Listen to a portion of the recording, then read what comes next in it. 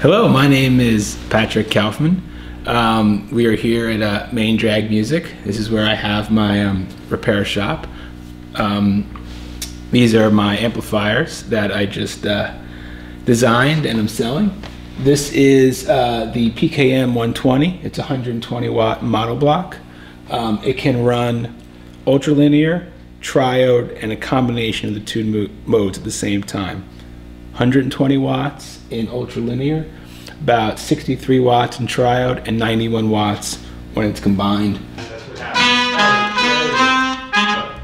They look purple, they look too, right?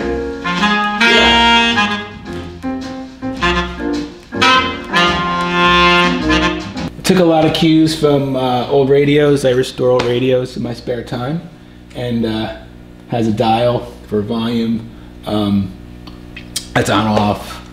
In the back it has adjustable feedback, which really makes this amp unique, because you can dial in your preferred sound and you get a wide range of limiting and bringing in feedback.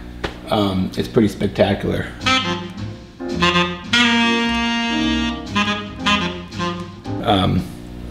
Certain types of music like jazz, you can open it up a little bit, less feedback. You increase distortion on the high end, but not high end frequency, but wattage.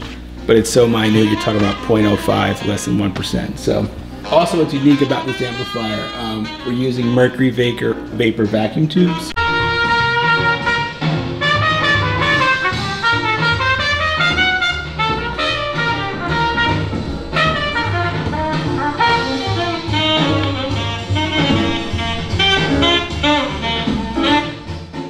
There's actually gas inside, that's why it's glowing the way it is.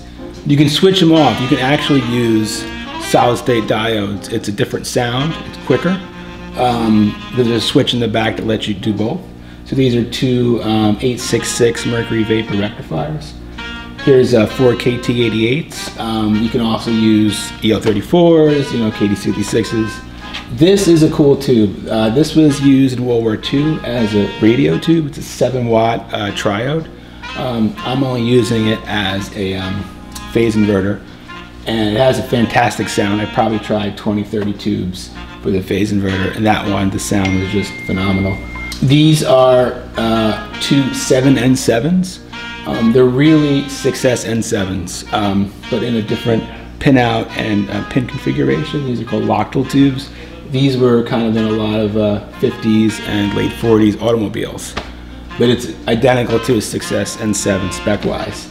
Fantastic, fantastic sound. And you can pick up RCA old stock tubes for half the price of a 6S N7. So that's kind of the tube layout.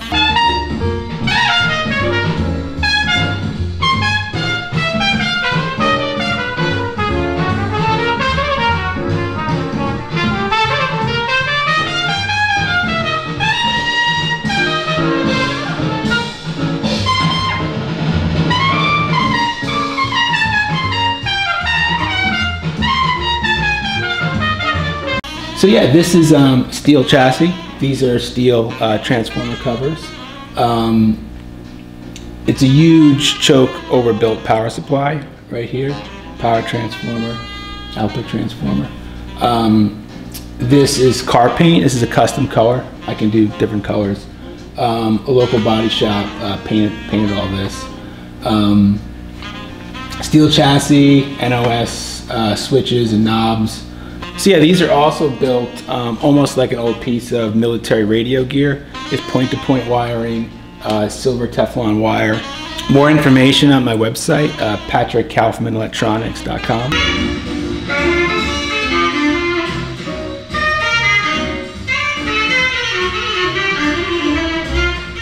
This is the PKM 55. It's very similar to the monoblocks in the back, except it's half the power and it's a stereo integrated. So you have 3 inputs. This is your input control over here. Volume, power.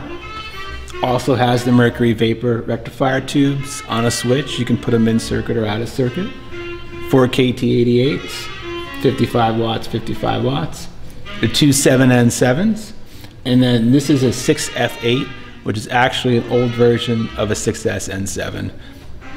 Plate cap on top. custom color. We can do different colors. There's glass in between the transformers. It looks really cool at night because it kind of shines up and behind. Again, I'm a radio guy, so anything that can kind of look like a radio. This doesn't have, it's ultra linear. It doesn't have the different classes like the other ones. And this one goes for $6,500.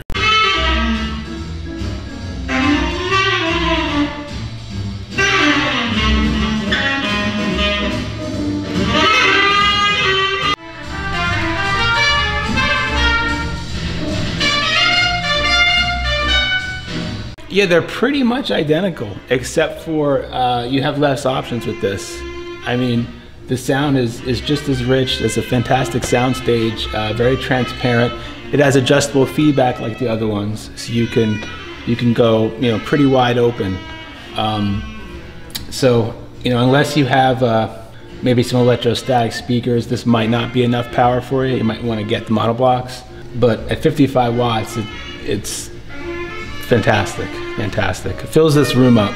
People keep knocking on the glass thinking that we have a live band in here, and they can't figure out where the sound's coming from.